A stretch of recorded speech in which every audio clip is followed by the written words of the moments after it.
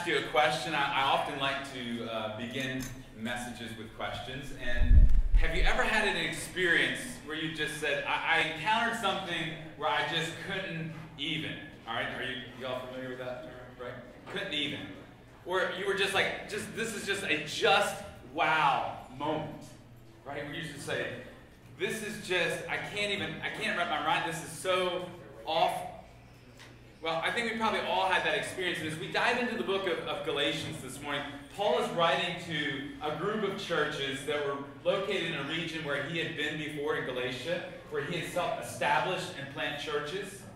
And he is writing to them because he's heard that since he has left there, they are turning away from, or being tempted to turn away from the gospel. They're being tempted to turn away from the good news of the gospel that Paul had brought to them and preached to them. The good news that it had impacted and transformed their lives. And so Paul is, as he writes this letter, we're going to find Paul is very passionate. Now, if you're familiar with the Bible and you're familiar with the writings of Paul, it's not a surprise that Paul is passionate, because you can get the understanding that Paul is a passionate person. Like, I'm a big Philadelphia Eagles fan. We got any Eagles fans? All right. And, I think Paul would have made an awesome Eagles fan, all right? He had the passion, right? He had that drive and that energy. And so it's not surprising that we find Paul passionate. But in the letter of Galatians, we see that there's even an enhancement of his passion, right? And he's so passionate because, what gets your emotions flowing? Right? I want you to just think about this. What gets you, what gets you fired up? What's one thing that just really, really makes you passionate? Yes? Frisbee. All right. And we'll have that later today. Right? But I think that the things that we have in common, because if we went around the room and I give all of you a chance to answer that question, we'd probably all have something different. But here's what we'd have in common. What is passionate to us is usually something that's personal to us. Right? Things that you feel strongly about, areas where you have deep convictions or deep beliefs, and when you're in a conversation, you can feel your energy gets up, your voice gets a little loud, and so for some people, it's talking about their faith or an aspect of their faith or politics or a strongly held belief, right, that we get passionate about. And for Paul, he was passionate about the gospel, the good news that Jesus was the Son of God, that he came into this world and lived as a human being, although being fully God, that he died on a cross for our sins, that he rose from the dead on the third day, that he appeared to his followers, and that he ascended to heaven, and that he's coming again one day. And so for Paul, it was personal, because Paul was someone who didn't grow up a Christian. He actually grew up in the era where Jesus was alive, but he did not become a follower of Jesus. In fact, Paul hated Jesus and his followers because he thought they were a false division of Judaism. They were an illegitimate sect, and he thought that they were nothing but a problem to be eliminated. And so Paul's passion was actually directed towards persecuting Christians. Right? He is present when people are stoned and murdered. Right? And the Bible says in Acts that he was causing havoc in the church. Right? And so for Paul, his passion was to do anything he could to disrupt or discredit or destroy Christians.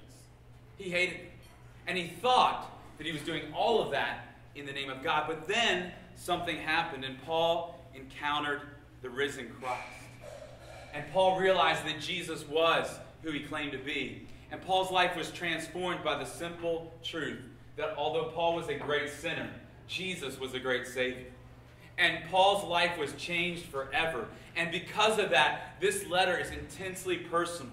Because as he writes to these believers, they were being tempted by false teachers to drift away from the gospel, to not cling to and claim the gospel message. And so Paul's going to write to these Christians to challenge them, to get their attention, to not turn away from the gospel. And so this week, that's going to be our theme as we trace through the grace of God that's made available to us through the gospel, and our need to cling tightly to that truth, that gospel, that good news. So as we see that, I want us to have that in mind. And it's interesting as we come to Galatians. Usually Paul would give a rather warm greeting in his letters. And so he would introduce, he would share grace and peace as he did in Galatians. But then he would usually give some sort of warm greeting. I have a fond affections for you. I'm praying for you. But in the book of Galatians, there is no warm greeting. And it wasn't because he didn't love them, but there was an urgent issue. And, when there's an urgent issue, you don't have time for a warm greeting. I was thinking about it like this. How many of you had a parent who told you not to touch a hot stove or run out in the street? All right. And how many of you had a moment where maybe you were about to do something very dangerous and your parents yelled out, "Stop"? Anybody? Right? Yeah. All right. So we're all pretty familiar with that.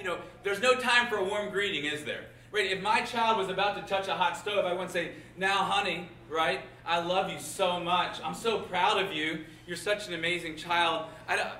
You're about to do something foolish." Right? That would be what? That'd be crazy, wouldn't it? Right? Because there's no time for that. And so that's what we're going to see in the book of Galatians. There's just diving into the issue. So if you have your Bible, Galatians chapter 1, we'll begin in verse 6. Paul says this, and we'll look at verses 6 and 7. He says, "I'm amazed, or I'm shocked, that you're so quickly turning away from him who called you by the grace of Christ, and are turning to a different gospel. Not that there is another gospel, but there are some who are troubling you, and want to change the gospel of Christ." And so Paul gets right to the issue. He says, "I'm shocked." Right? And I think for Paul, he wasn't shocked that there may be some that were drifting away, but he says, "I'm shocked that you're so quickly turning away from the grace of God, from the gospel." Right? He says, the grace that I preached to you, the good news that although, yes, you are sinful people like everyone, the Bible says, "For all have sinned and fallen short of the glory of God." Right? There isn't anyone who hasn't violated God's standards or God's ways. Right? All of us have. You, me, everyone you've ever encountered. Right? As soon as we are old enough, right, we have the inclination towards sin, towards rebellion.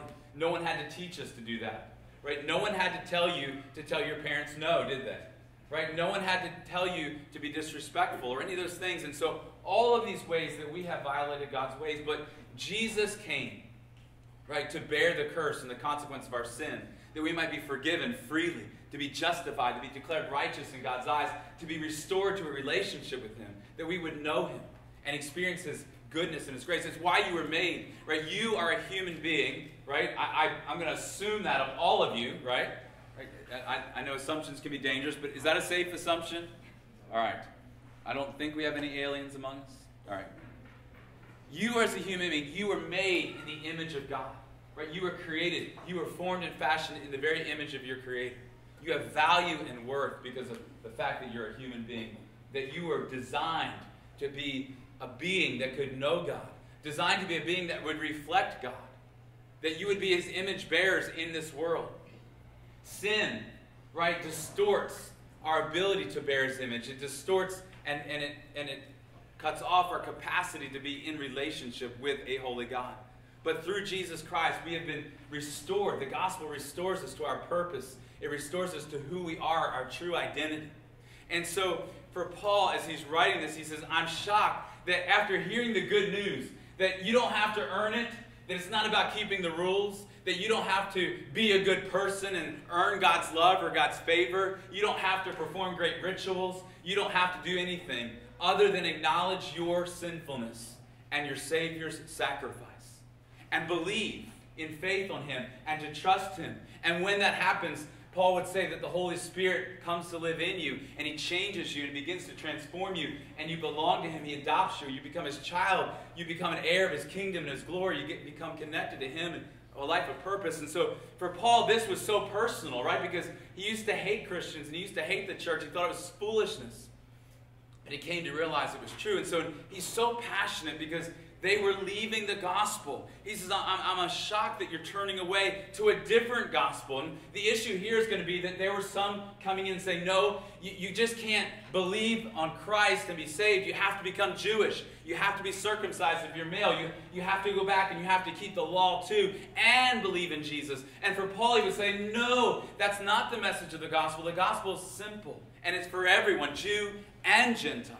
And the only way into God's kingdom, the only way into God's family is through faith in Christ. right? That there's no other pathway. And so they were drifting away. And he says, there's no other gospel. There's no other good news. Although you might hear a message that sounds like good news. And he says, there are some, look at verse 7, who are troubling you. And they want to change the gospel of Christ. And so Paul was shocked. Now, for us, the issue today might not be a tendency to go back to the law. Right? Our challenge might not be saying, I'm tempted to go back and follow Jewish law, the Old Testament law, in order to be saved. But today, like then, there's a temptation for all of us to drift away from the gospel. And there could be a lot of reasons for that. But there's temptations to modify the gospel, to add to it, or to take away from it, to distort it. And I think that's because although the gospel is extraordinarily good news, you can't get good news without having what? Bad news. And a lot of times we don't want to hear the bad news. And we don't want to hear the truth. We don't want to hear a message that we are sinful people. We don't want to hear a message that we have a problem that we can't fix, that we need a Savior. And so darkness often resists light. The gospel confronts our pride, right? It confronts our ability to do anything to help ourselves. You know, we love to be able to take care of ourselves, right? If you're a firstborn, you probably really love to handle it by yourself, don't you? Right? You have independence, you're strong, right? And that's a good thing, but the gospel confronts our pride. We cannot do anything to fix ourselves. And so Paul had a strong reaction. Right? He had a strong reaction to this. Why? Because it's so important. Look at verse 8 and verse 9. He says, but even if we or an angel from heaven should preach to you a gospel other than what we have preached to you, a curse be on him. As we have said before, and I now say again, if anyone preaches to you a gospel contrary to what you received, a curse be on him. Now that's pretty intense, isn't it? Right, for a Monday morning, right? And here's Paul. And he's like, if someone comes to you, even if an angel of heaven came to you and preached a gospel that was anything different than what I preached to you, that Jesus was the Son of God, that he lived for you, that he died for you, that he rose from the dead, that he appeared to his followers, that he ascended, that he sits at the Father's right hand, and he's coming again for his church, for his people one day in power and in glory. He says, if anyone comes and preaches a gospel that's different to that, if they add from it, if they take away from it, he says, let them be cursed. Let them be cut off from God. Basically he's saying, let them go to hell. Right? And you say, man, that's pretty extreme, Paul. That's pretty intense. But this isn't just a hot take. This isn't an overreaction. Right? We live in a world of hot takes and overreactions, don't we? Right? I mean, as soon as people hear something, you see something on social media, you see something in the news, and all of a sudden, everyone has an instant, fully formed opinion about something they probably don't know anything about. Right? Have you ever encountered that? And so we live in that world of reactionary takes and hot takes. And so we might say, man, is this just Paul, having an over-the-top emotional comeback? Is he just being a little extra, if you will? Are you with me? No. Right? This is not a reactionary take. This is not just a hot take. This is life and death passion that's coming from Paul, because this is real for him. This is personal for him. And it was so close to Paul's heart. You see, the things that we're passionate about are the things that are close to our heart, the things that are personal. And for Paul, this is personal. Jesus made it very clear. He said, I am the way, the truth, and the life. Right? John chapter 14, verse 6. No one comes to the Father except through me. You see, the gospel, the good news, is a very exclusive invitation. Because there's only one way. There's only one door. There's not many ways and not many doors. There's one way and one door. And Jesus said he was that door. Jesus is the only way to go. There's no other way. But it's also a very inclusive message. Because Jesus said, whosoever will may come. And so the message is for everyone. It's inclusive. But it's exclusive. There's only one way to come. Paul goes on, and look at verse 10. He says, for am I now trying to win the favor of people or God?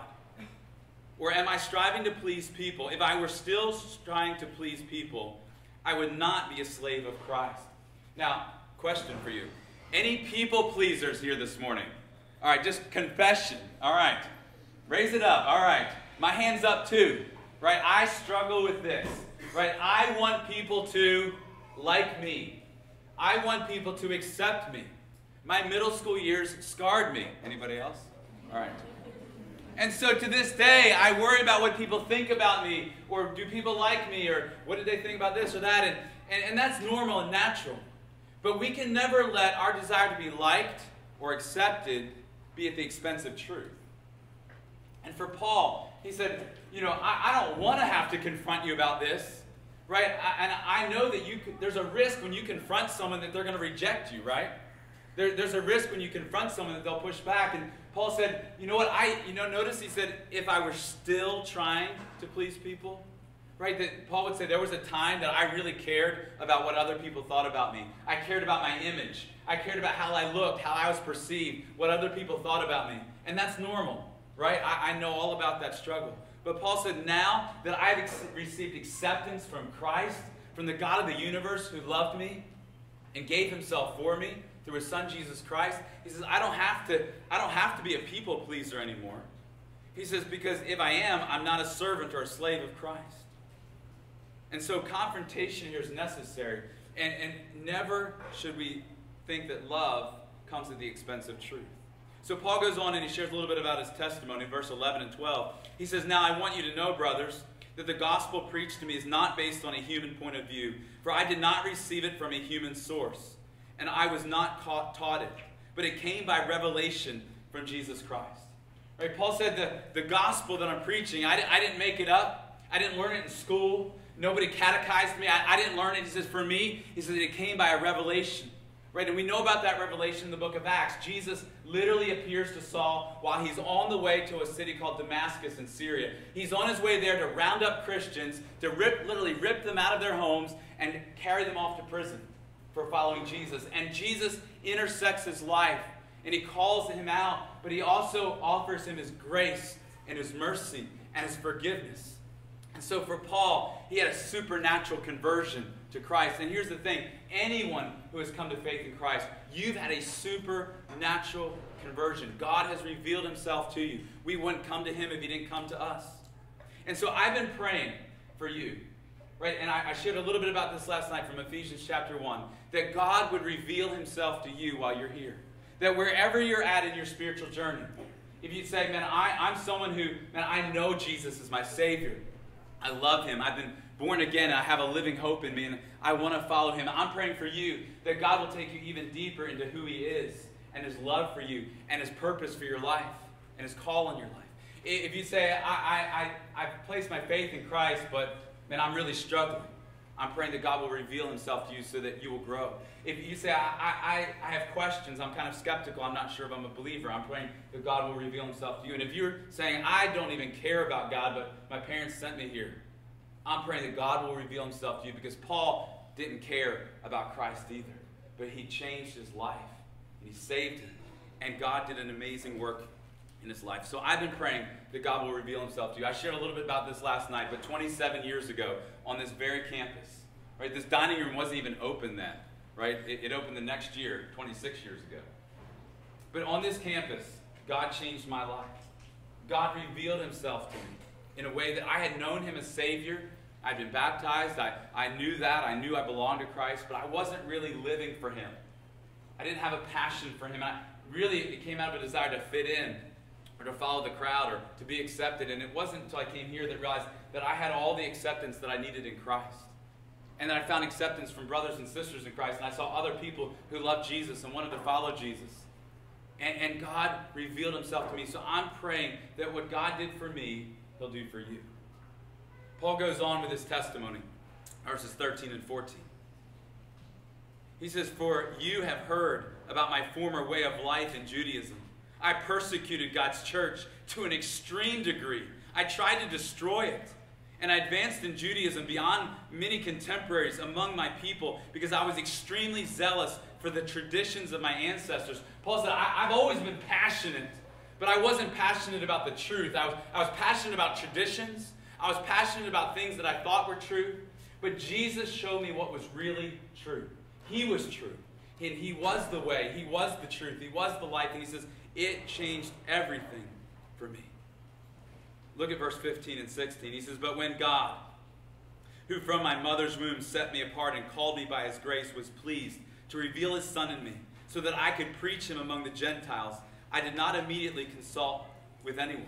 Again, he was saved by a revelation of who God was. In verse 17, he says, I did not go up to Jerusalem with those who became apostles before me, but instead I went to Arabia and came back to Damascus. And then after 3 years, I did go up to Jerusalem to get to know Cephas, and I stayed with him for 15 days. But I did not see any of the other apostles except James, the Lord's brother. And so Paul's basically saying, again, this gospel that, this gospel that I'm writing to you about, that I'm telling you don't drift away from, don't leave. He says, I didn't get it from a human source. I didn't, again, learn it from anyone. I received it directly from Jesus that I saw, I witnessed. Look at verse 20. He says, now in what I write to you, I'm not lying. God is my witness. For afterwards I went to the regions of Syria and Cilicia, and I remained personally unknown to the Judean churches in Christ. They simply kept hearing, he who formerly persecuted us now preaches the faith he once tried to destroy. And verse 24 says, and they glorified God because of me.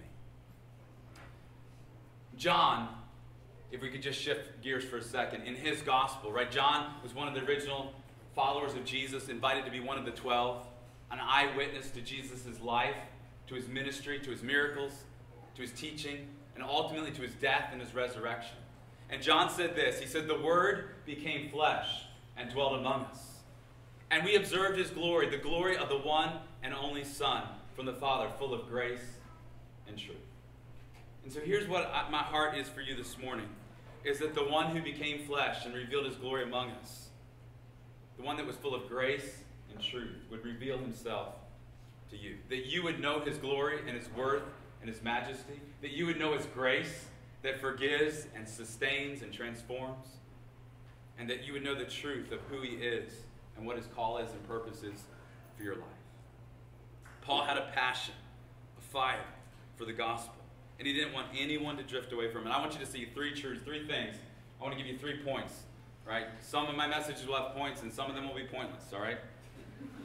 I'll let you figure out which ones.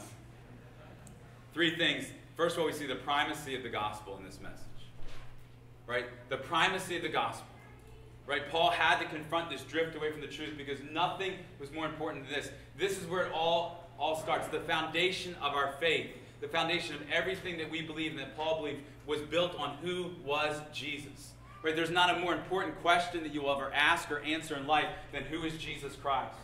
Was he who he claimed to be? And I believe the evidence points to that. Not only the evidence in history, the evidence in the Bible, the evidence I've experienced personally in my relationship with him, points to the reality that Jesus is who he claimed to be.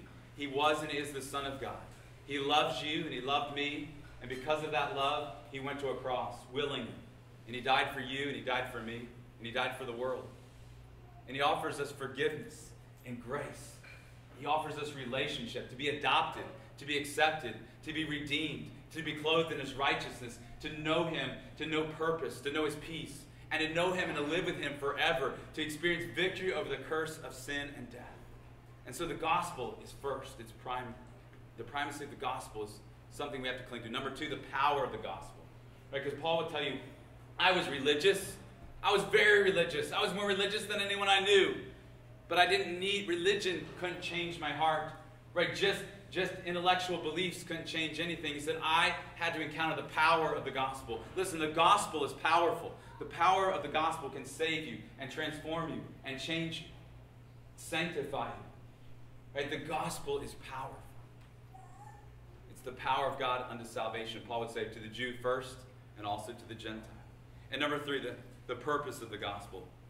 Notice how he finished up. Remember, as he said, the people in the churches that heard about Paul's conversion, right? They were amazed, right? Because, if you were a believer in the first century when Paul was persecuting the church, he was the last name that you wanted to hear, right? Can you imagine being gathered together and you're like, Paul's on his way, and it would cause terror because Paul was coming to wreak havoc on the church.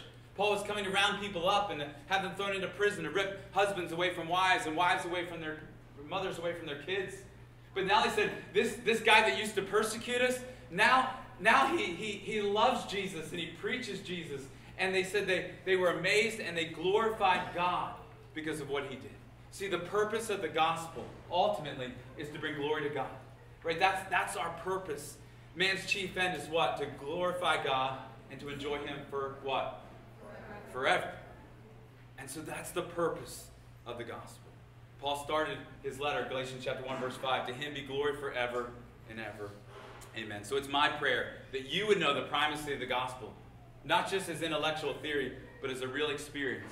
That you would know the power of the gospel, and that you would live out the purpose of the gospel. And we'll be continuing that journey this week. Let's pray together. Father, thank you for the love that you offer to every one of us. Love that is something that's more than we could comprehend or understand. Love that led you to give your Son. Love that led the Son to come to us and for us. To die in our place so that we could be restored, redeemed. So that we could become your children. So that we could glorify you with our lives. So Father, I pray for this day that's before us. Father, with all the excitement and energy that will go into the day, new music, new things, new experiences. Father, I pray it would be a great day of growth, of learning, of just diving into all that you have. I pray that it would be a day of joy and fun as well. But Father, I pray that it would be a day that we glorify you in all that we do. And I pray that everyone here would know the depth of your love for them, and that they would know the gospel, and that it would change their lives. And I ask this in Jesus' name. Amen.